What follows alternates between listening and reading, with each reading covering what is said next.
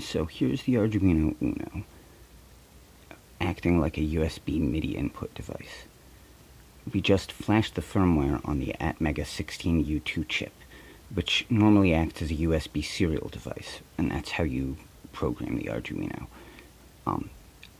However, using dfu-programmer or atmel-flip if you're on Windows, you can reflash that chip to act like a USB MIDI device. We used the Arduino firmware.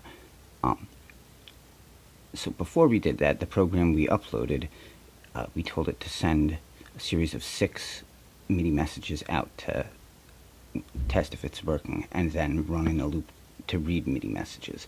And now it's hooked up via an opto isolator to the MIDI out of this guitar pedal. Let's see if it works. On the computer I'm running a program called MIDI Snoop to monitor all incoming MIDI messages, and I just reset the board. And here we go. Here are the 6 incoming messages we wrote to test. MIDI out appears to be working. If I play with the guitar pedal a little bit, yep, we're getting all kinds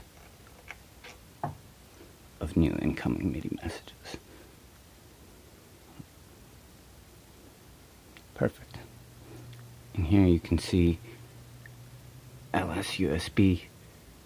Initially we have something that reads Atmel Corp, and after we run dfu-programmer, Lufa MIDI demo application. This should work on any operating system without any drivers or anything.